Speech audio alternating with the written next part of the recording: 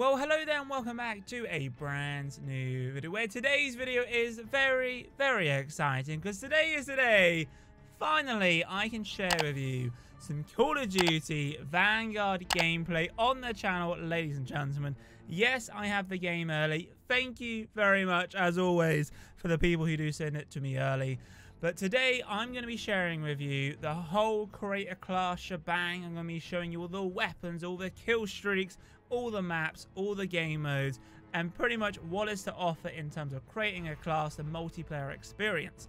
Because there will be other videos coming out today, me showcasing assault rifle gameplay, sniper rifle gameplay, LMG gameplay, shotgun gameplay, and is that it? I think that pretty much, basically, if I haven't covered it all there, pretty much every single class I will be doing a video on, like I have been doing for the last 5 or 6 years.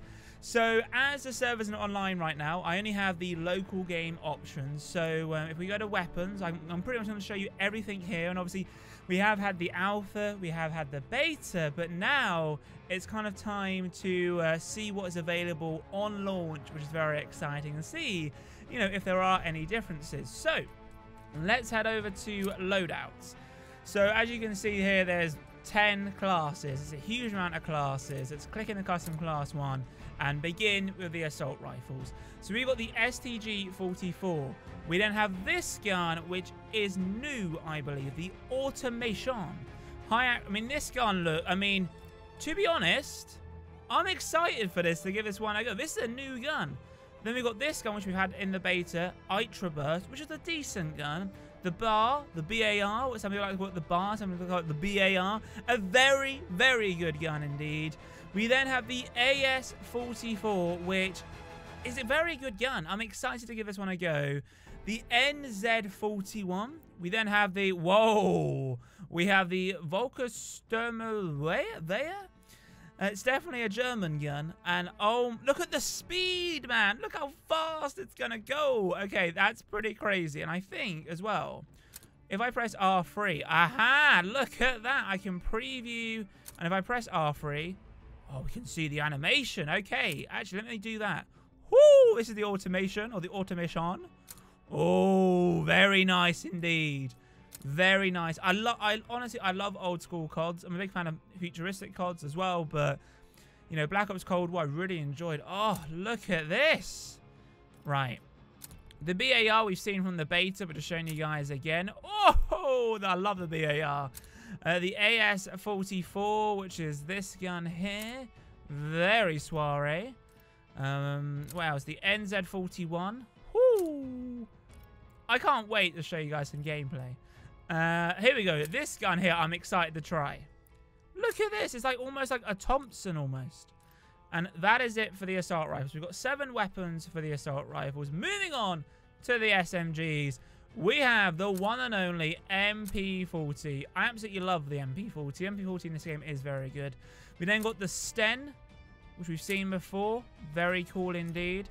We then have the M1, essentially the Thompson. I kind of enjoyed it in the beta and the alpha, but you need a lot of attachments to kind of get it going. You know, the recoil was insane. Now moving on, oh, this gun, Owen gun. What's so fancy about this? Interesting. We then have the Type 100, which, okay, so the Type 100 looks very similar to the Owen gun in a way. Like the ammunition or the magazine for the Owen gun is up the top, but obviously the Type 100's to the side. Now, the last gun is the push. Whoo! I can't wait, man. I love the push in World at War was amazing. I cannot wait for that. So that's the SMGs. So we've got 6 SMGs. We have 7 assault rifles. Moving on to the shotguns. Unfortunately, we only have 4 shotguns. So, the first one we have is the Einhorn Revolving? Einhorn Revolving. That's my moment. It looks pretty cool. You know, it's pretty interesting. The combat shotgun. A bit of a pump. Okay, a cheeky little pump shotgun. Then we got the Gracie Auto. Who on earth is coming up with these names? Like, is that actually the name of the weapon? And then in real life. And then we got the double barrel shotgun, which honestly, man, if you can get the attachment for the sawn off, whoo, it's gonna be awesome. Right. So we've got 4 shotguns. LMGs. Ooh. Okay, got the MG42. Everyone, basically, this gun is pretty much in every single Call of Duty. We got the DP27, which I think we used to have in World at War. It's a pretty, like, if you look at the difference, right, it's quite powerful, but I'm excited. The Type 11. Ooh. Interesting. And then we have the Bren, which we saw in the beta. Okay. So 4 light machine guns. Moving on to the marksman rifles. So with the M1 Grand, which is very common in the olden Call of Duties. SV40, once again, was in World at War. Oh my goodness. SV40 back in the day in World at War with a suppressor was perfect for S&D. It was like, doo, doo, doo, doo, doo. It was very, very good. We then got the G43. Oh, yes. That's the GUA. Do you guys remember the GUA from World at War? That was definitely a gun which I'm excited to try out. Sniper rifles, we have 3. So we've got the Type 99, which I think a lot of people will use. It's kind of a lighter bolt action rifle. The Freeline is a heavier. So the difference between the two, this one's got, you know, decent power. This one has a huge amount more power. And this is the S-Line, which I think a lot of people will use. But I think it's the car. Like, if you look at all of them, the car has the most damage. If I click on the car, this gun here is less. This gun here has more speed. Like so far on paper, the car is the better option. And oh, I love the car. We had it in Modern Warfare. We had it in World at War. Oh. Now melee, we have a combat shield. Okay, that's pretty cool. So what else do we have in terms of... Actually, should we have a quick look at what's available on the gunsmith? I imagine it's still the same. Modify your weapons up to 10 attachments. Yes, we've seen it all before. We've got all these attachments, if you're curious, for assault rifles. I won't go through all of them because, you know, I don't think you guys are really here for all this. But there's a lot of things you can customize with. So overall, you've got muzzle, barrel, optic, stock, proficiency, kit, rear grip, magazine, ammo type, and underbarrel. And then moving on to the secondaries, what have we got? So we've got a gun called the Rat. Oh, a bit of James Bond style, I see. Top break, but like a Magnum. Interesting. Very interesting. Oh, 1911. Oh, that's like... That was like Modern War. I remember that was World at War. Once again, World at War. This gun again. Another gun from basically World at War. Machine pistol, which I think some people will use as a secondary. And that's it for handguns. Launchers. Oh my goodness. We've got the M1 bazooka. Jesus, look at that. We then have the Panashrek. The big boy. Look at that. We then have the Panzerfaust. Oh my goodness. We then have the MK11 launch. Oh, wow. Wow, wowee. And then melee, we then have a knife. Cool. Okay, moving on to perks. I'm really curious to see if they've added any more perks. From the alpha and the beta, I wasn't really a huge fan, but we'll see. So what have we got here? So perk 1, we've got Fortified. So it reduces damage from explosive by 15%. Damage reduction doubled while mounted, crouched or prone. Reduces health regen delay from explosive. So that's pretty good. Basically, it's like flat jacket.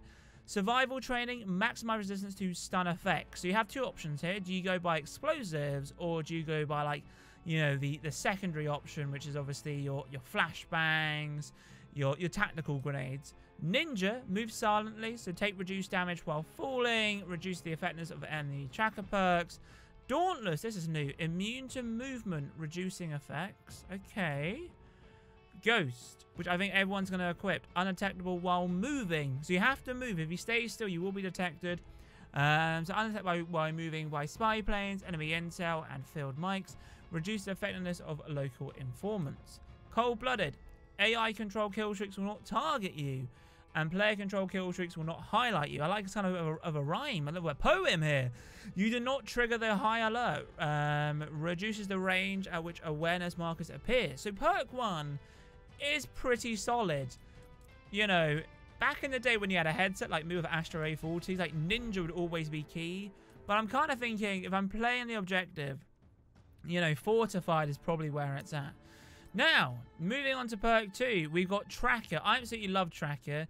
You know, if you turn it on and as long as the person hasn't got Ghost or Cold Blood or whatnot, you can physically see where they've gone. So you know those times you've gone down the stairs, where on earth is the guy? You see him, so it's pretty good. Radar.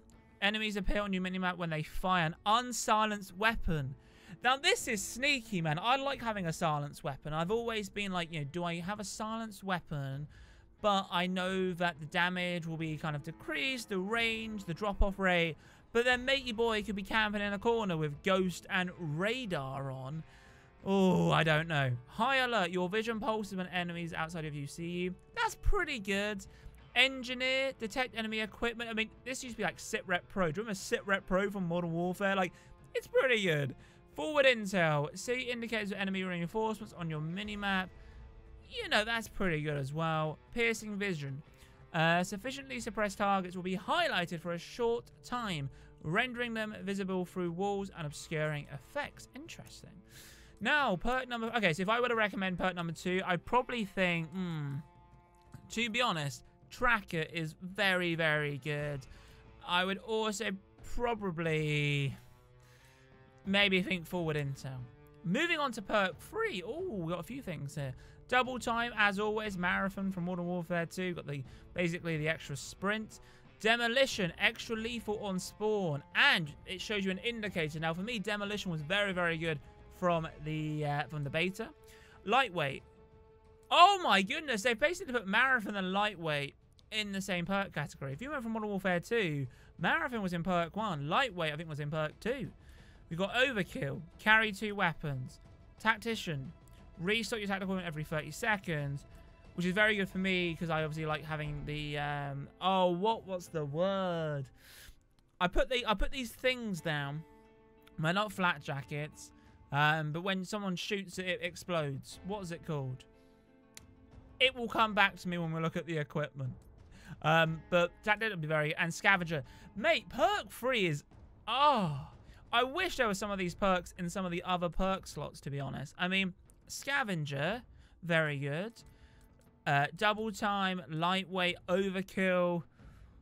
To us in this, I'm probably going to run overkill, to be honest. But anyway, those are the perks. The lethals, we've got a frag grenade, we've got a gammon bomb, so it explodes on impact, a throwing knife, a thermite, demolition charge, and a Molotov. Who doesn't love a Molotov? Tactical, we've got a stun grenade, a smoke grenade, we've got a stim. We got a gas grenade, we got an S-mine, and a decoy grenade. And that is pretty much it. Actually, no. We got to move on, don't we, to the Killstreaks. So, are there any new Killstreaks? So, we've got Intel. So, reveals enemies nearby, only for a short period of time, and it's only granted to the person. So, if I call this in, it doesn't really help out the team. We then have a care package. Drop a single care package, which rewards a random kill. Yep, care package. I don't know why I'm reading. I know what I could probably explain it better than myself. A spy plane, basically like the recon, but for everyone. Counter spy plane, I saw was very effective in the alpha and the beta. Basically, it just gives you, it blocks out your radar. So if you are a team who doesn't really run silencers, a counter spy plane is very, very effective. We got a glide bomb, very good kill streak. Mortar. A war machine. Guard dog. Calls in a guard dog for protection. The dog can be commanded to either guard a position. Oh, that'd be very good for playing the objective. Strafing run calls in air support. Bombing run. Okay, what's the between the two here? One's air support. Oh, for a target area. There's okay. This one's a little bit more feisty. We got a death machine. We got emergency airdrop. Only 3 care packages. Come on, Treyarch. Is it Treyarch? No, it's not. Is it Treyarch this year? No, it's Sledgehammer Games, isn't it? So Sledgehammer Games this year? It is. Yeah, it's Sledgehammer Games and Treyarch, but mainly Sledgehammer Games. I mean, come on, guys. Man, it's all about the 4 emergency, the 4 care packages back in the day in Modern Warfare 2. We then have a Flame Knot, not a Juggernaut, a Flame Knot. Very exciting. Attack Dogs, Firebombing Run. Wow. And then we got Local Informant. What's this? While active, reviews the locate. Oh, basically, that's like Blackbird back in the day. Oh, wow. Field upgrades. This is where I'll find out in a moment. Supply box. Goliath. Dead silence. Jammer. Deployable cover. Armor plates. Field mic. Tactical insertion. And dead drop. Where's my, what do you call it? Where is the thing I like using? I forgot what it is. And you're probably going, Matt, it's this. Okay, that's a watch. What is the watch? Okay. We can put on a watch. Is it on loadouts? I think it is, isn't it? No way. Guys, I think they've got rid of oh, what's the word, Matt? I've planted you put something down, and then when stuff comes to hit it, it shoots it. Tactical, not a tactical one. I've forgotten, but it's not here. Like, I'm sure it was in field upgrades. Supply box. Goliath. Jammer. What? They've removed it. I don't see it here. Matt, tell us what you're looking for. I am looking for what is the word? Okay, give me one moment and let me find out quickly. Guys, I've just found it. It was the trophy system. That's the word. I'm looking now. I don't think Vanguard has a trophy system. Does it have a trophy system? Maybe it didn't have it in the beta. Yeah, it says here Vanguard currently does not include the trophy system. Yeah, apparently people are wow, on Charlie Intel, Vanguard players beg devs to bring back the trophy system for one important reason. Yeah. Oh my goodness. Like, was it in the beta? I don't think it was it? I'm gonna have to rewatch some gameplay and see what it says. But I can't believe it. Honestly. They should add it. Like, why can't... Wow. Maybe it wasn't in the beta, but that's what I'm looking for, the trophy system. But what else can I show you? We have the watch, operators if you're interested. So we got Daniel, we got Wade, we got Halima, Helena, Solange, Shignori, Roland, Lucas, we got Patrice, we got Arthur, we got, I'm about to say consistent, Constanze, and Padmavate. And there we go, pretty much. So as of editing this video, I completely forgot to share with you all the maps within Call of Duty Vanguard. So we've got Berlin, we've got Bocage, we have Castle, we have Das Haus, we have Decoy, we have Demiyanx, I believe that's how you pronounce it. We have Desert Sage, or Slay. Desert Siege, I think that is. Dome, Eagle's Nest, we got Gavatu, Hotel Royale, which we've played before, Numa Numa, Oasis, Red Star, Subpens, and Tushan. There we go, guys. I just wanted to add this into the video because I completely forgot to add. I completely forgot to add. This is not maths, Matt. I completely forgot to share with you all the maps within Call of Duty Vanguard. But there we go. Apologies for adding this bit in near the end. Slightly different format, but there's all 16 maps. That's the most we've had on launch in a very long time, or maybe even ever even. 16 maps on launch is just crazy. Cool. Well, there we go, guys. If you have enjoyed today's video, then be sure to massive thumbs up, subscribe if you're new, comment down thoughts regarding this. But anyway, guys, have a wonderful day. Please let me know, are you excited? What classes are you going to use? I probably will be live streaming on Friday when a game does officially come out in the UK. Actually, I might actually live stream tomorrow night, potentially, because the game comes out in New Zealand tomorrow night, and I think that's when we can start live streaming. So I might live stream tomorrow night, which will be very, very exciting. But anyway, thank you guys for watching, and as always, see you guys in my next video. Adios, chaps. Boom.